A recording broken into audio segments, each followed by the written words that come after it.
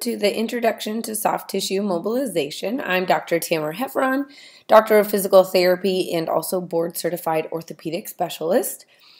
Excited to bring to you just a few videos and demonstrations of some techniques. We do recommend that if you can do this with a partner, that you would probably get more out of it. If you can't, that's okay. Maybe at some point just get someone to work on and with so you can go through some of the videos and techniques that we show you today and get some feedback and practice.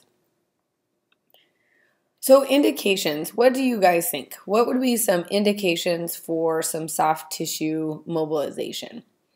Well, our patients and clients most likely are coming into us in an orthopedic setting complaining of pain or dysfunction. So that is what we would use soft tissue mobilization for, is to address pain, which would be on any scale. It could be mild to even severe pain. Severe pain we would have to ease up a little bit, making sure that we're using some of our lighter techniques, not causing more inflammatory process or more damage to the tissues. And then if we think about dysfunction, we can think about that in multiple facets, right? So if we look at the guy on the right, he's just rolled his ankle, or girl, it might be a girl, I'm not sure. But so what are we thinking there? Well, we're probably going to address swelling and edema. We're trying to restore functionality for that patient. Let's just say it was a drastic accident, they had surgery. We'll spend some time working on their scar, not only for mobilization, but really more for desensitization of the area and then also mobilization of the tissues around the area. Now, there's a lot out there that says that we're breaking down or reducing adhesions or that we're lengthening muscles and tendons. To be honest, guys, the research right now is very weak in that aspect. What we do have is basic science, and we understand the fascial system is made up of water, and so we can think about that we're probably moving water through different areas, but there are some videos that show breaking up of tissue and what that is, and if you think about a manipulation under anesthesia, that's breaking up scar tissue. So it can be done, just limited evidence on the efficacy of it.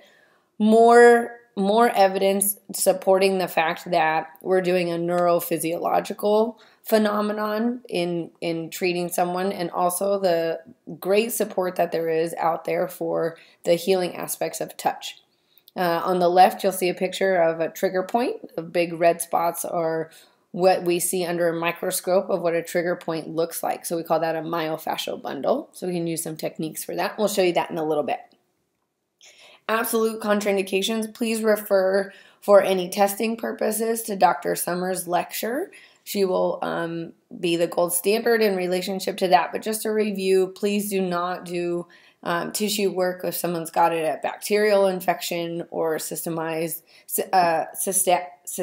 localized infection.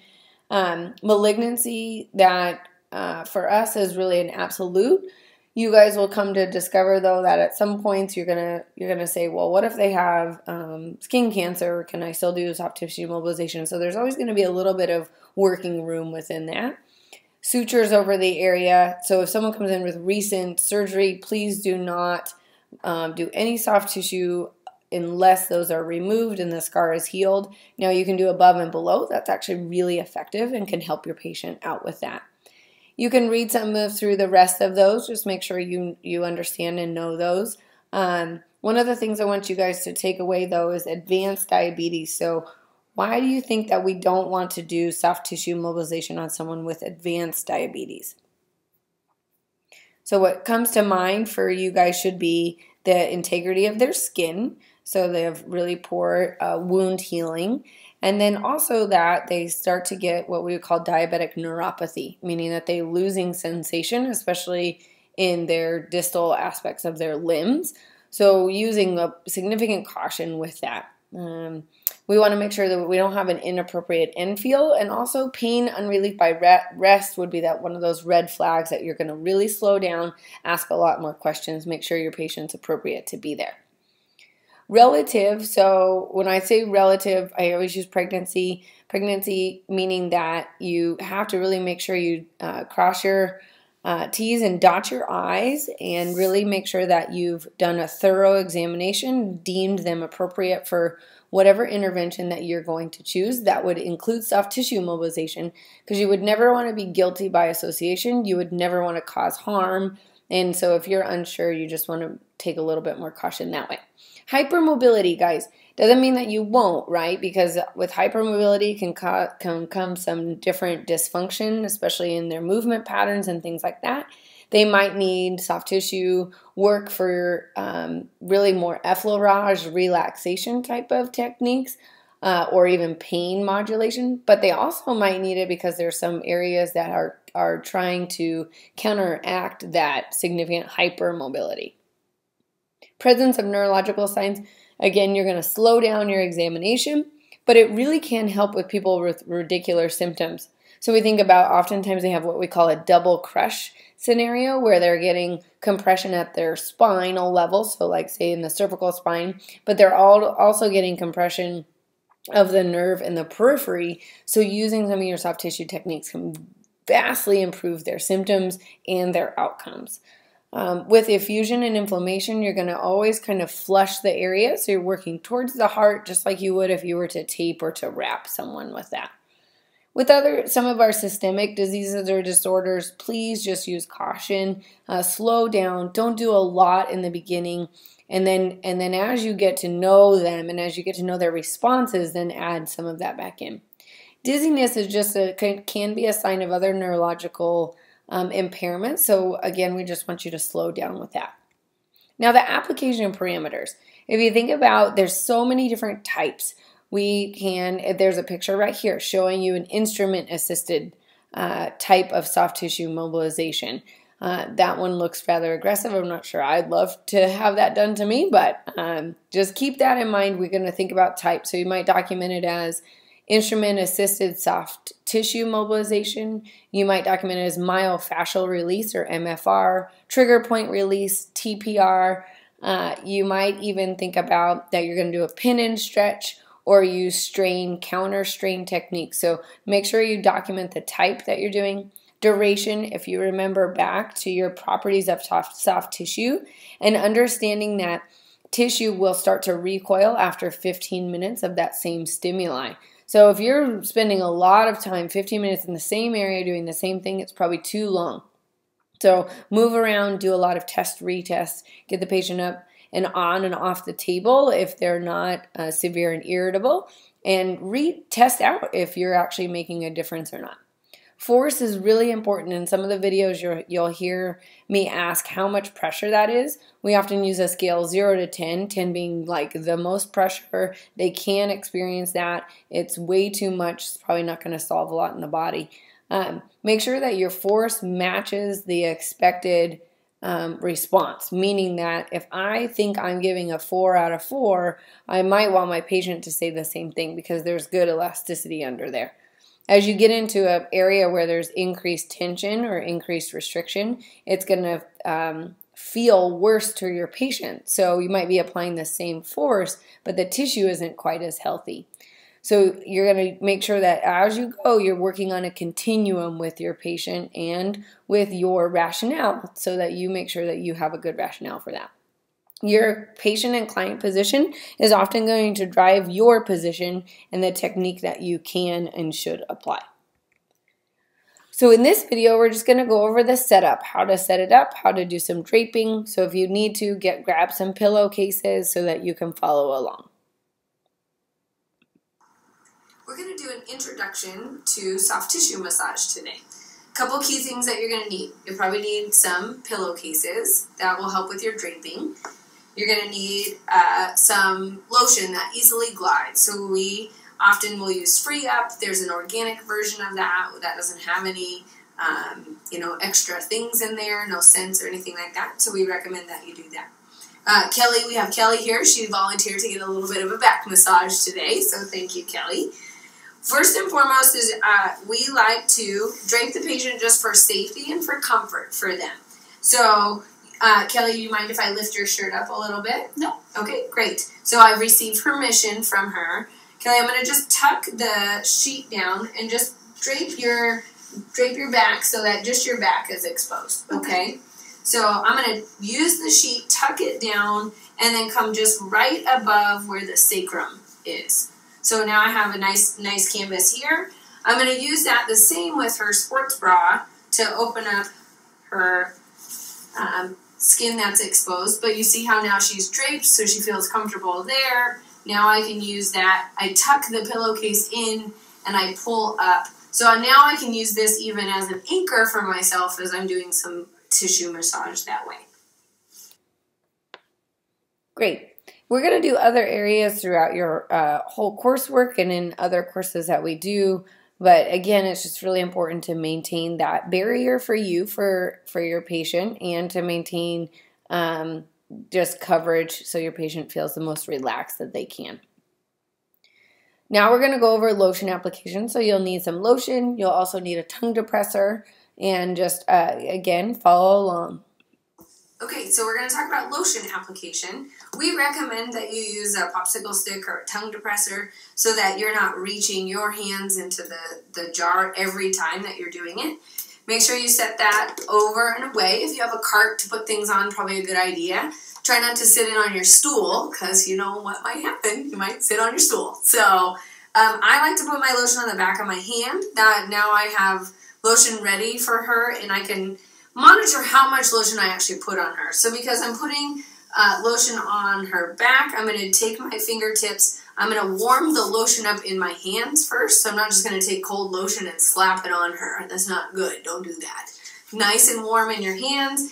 Then you're going to nice and easy place the lotion on your patient so that it's a nice firm pressure. And then you're using this not only to spread the lotion on her, but you're using it as an assessment tool. So remember, I've done this a lot, so I have, in my head, I can do a lot of information at one time. For you, what we recommend is that you apply in a single plane and go with the muscle fibers so you can feel how that feels. As you notice, I do almost what we call an airplane method. So I'm not going straight on and I'm not straight over her. I have my body at an angle. I'm bracing myself against her. I do a nice, easy pressure. So I'm now warming up the tissues, but I'm also getting her used to what my hand feels like.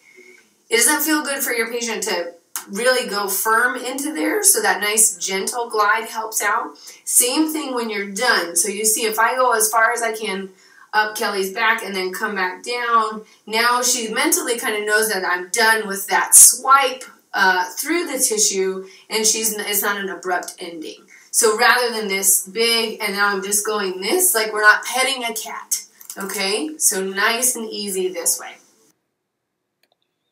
Good. So you guys just make sure that you're applying that technique, and especially warming up the tissues. So spend some time to warm up the tissues. Make sure your body is really adapting and responding to some of the techniques that you're doing before we do some of the other techniques we're going to look at next. This is a deeper technique. Again, making sure that you remember that viscosity is really important of the tissue and the fascial system, and that it responds when it's much warmer. So now we're going to move into a deep tissue massage, so what we would call myofascial release. So I think about Kelly's fascial system. She has a nice long fascial system that comes along the two sides of her spine. Then we also have we have a system that wraps around the front of her hips, so we know that there's a cross section as you come into her hips. So for this, I can do effleurage, but it's not really a technique that I know I'm going to change the surface. I'm calming symptoms down with that. This, I'm going to find where there's increased tension at, or maybe there's what we would call an increased myofascial bundle. A lot of our patients would say they have a knot. You're going to brace against here. You're going to use the lateral aspect of your elbow. You're going to start with your hips back and behind you, and you're going to apply a gentle force into the body before you even start moving. As you go along, you're going to gently apply more pressure into the body by just shifting your weight onto your front leg. Now, if you notice, I'm a little too far behind. I can't really move up. So I'm going to move my feet closer. I'm still in that same position, But I'm going to apply pressure to Kelly, and I'm going to ask her how much on a scale from 0 to 10 pressure am I giving you right now? Like a 4. Okay, like a 4. So and in my mind, that matches what I wanted to do for her. It's my first time through with this more increased pressure technique. We call it maybe the forearm technique or the elbow technique. I have to shift a little bit because as I go onto her ribs, I want to make sure that I'm on tissue and that I'm not pinching into bone. And that probably increased a little bit because I can feel more tension underneath my hands. So we're probably at like maybe a 6, right? Yep. And I'm going to go nice and slow because we need to allow the tissue time to actually change underneath that surface of your hand. As you reach your end destination, come back in with some of your effleurage and calm that system down. You're going to choose to do maybe 1 to 3 strong swipes, and then you might come back in with some of your easier techniques. Good. So you guys make sure that you're really appropriate and that you go nice and slow when you do that. You got to allow the tissue to adapt underneath you and allow your patient to adapt for pain. Keep checking in. Very, very important to keep checking in. Okay, this technique is really great for some musculotendinous junction and really more for improved range of motion rather than pain modulation. Whoops, let's go back. We're going to show you a pin and stretch technique. We're going to add a little oscillation into that as well. So let's say that Kelly has some biceps tightness or tendonitis or something that we need to address, that her biceps are really creating some impairment. So I'm going to get into that same position. I've already put lotion on her, done my nice effleurage with her. But what I'm going to do is I'm going to shorten where we're at, get onto that tendinous junction, and then I'm going to actually pin that down and then go into a nice stretch for her. That should feel pretty strong, right? But it should be tolerable. I don't want that to be too strong that she's wincing in pain and recoiling. I can do that 3 to 5 times. Then I can go all the way up and through. But I can add in now some oscillation to really help that muscle length improve and then that fascial system start to improve. I need to be careful as I move up into where that biceps, that long head of the biceps come, because that's going to be very tender. So I'm not going to jam my arm into that. So if I think about this technique, it's really the muscle belly down into where I have an insertion point that I'm going to pin and stretch and add some oscillation into that. So again, more for range of motion improvement rather than pain. So just keep that in mind. And there's multiple areas in the body you'll use this, and it's a really, really effective tool for you guys. This is Dr. Summers. She's going to show us some scar tissue mobilization. Okay, so now we're going to talk about assessing a scar. So as you can tell, this scar is really pretty old. It's completely healed. So one of the things you're going to do is just assess not only along the scar, but also the tissue right next to it. Okay, another thing you're going to do is try to separate the fascial layers and do a little bit of rolling of the skin. See how bound down it is. See if there's any keloid or fibrosis that's really sticking that whole fascial system together. So if you find an area that's a little bit bound down, you can obviously roll it. You can do a little bit more of an aggressive swipe with a lot more pressure through it to try to help that tissue lay down in a more organized fashion. It's also important to do what's called J strokes, or even just bending of the scar. So I'm kind of bending it in the frontal plane. I'm going to reverse that to really help that tissue be a little bit more flexible. Another thing that you can do is do little circles to help break up fibrosis. So we're going to go clockwise. We're going to go counterclockwise. All of this is also helping with desensitization if that's something they need. They may have a scar that's really sensitive, so make sure you're communicating with your patient. You can also do swipes in different planes of motion. Remember, fascia is omnidirectional, so it's important to take that into consideration. So one thing I want you guys to remember, my scar is very old right there, but when it first happened, I went to physical therapy probably 6 months after I had my second surgery, and Going through the desensitization process for my scar was one of the worst parts of therapy. And not only did my physical therapist help me with that, but then I was given homework to do. So really don't want you guys to forget that. It's really important that you give your patient the strategies and the responsibility to work on that. And it's really important so that they don't suffer from that. And it also helps in the future reduce the risk of getting what like complex regional pain syndrome or CRIPS. So just keep that in mind and make sure you're giving your patient some of those as well. Okay, this is our last technique, trigger point release. A lot of patients will want this because they'll think that that's kind of what they need, right? Their mecca of pain is at that specific site. So it's effective, but a lot of times, guys, you might want to use this after you use some of your other techniques. And if you get certified in dry needling, this is really much more evidence-based and effective to use dry needling for. You can still use your manual technique, but if you have the choice, you're going to choose dry needling over your hands to perform this. In this, you'll see that we add some movement, and it does help to change the stimuli a little bit for your patient. We're going to talk about some trigger point release. Oftentimes, trigger point release is done with just a 90-degree angle and significant pressure on that trigger point. How's that feel, Kel? It's good. Yeah. A lot of people, they don't really love that because it kind of turns into that like bad feeling instead of a good bad, meaning that it's productive. Your patient might say that it's productive. We need that buy-in from your patient. That's what's going to create some change. It's also a really good pain science technique to throw in, but so much of pain is related to how our brain perceives it. So if we do find a trigger point, so on Kelly, we can find one. So we can see that there's not a lot of elasticity underneath that, right? When I press on there versus if I'm up here. You guys see the difference on that? So I'm here, I'm going to hold on to that, but right now she's lengthened in that tissue because her scapula is protracted. So as I go, I'm going to apply about a 3 to 4 pressure. So how does that feel, Kel? Okay, but I'm going to increase that pressure because I'm trying to get that neurovascular bundle to turn off. So I'm going to increase that. I'm going to bring her into retraction, and now I'm going to have her breathe with me. So go ahead and breathe in. Good. And then as she breathes out, we're going to apply a little bit of that oscillation. It helps the patient feel a little bit better. Good. And then out. Good. And then I'm going to come off.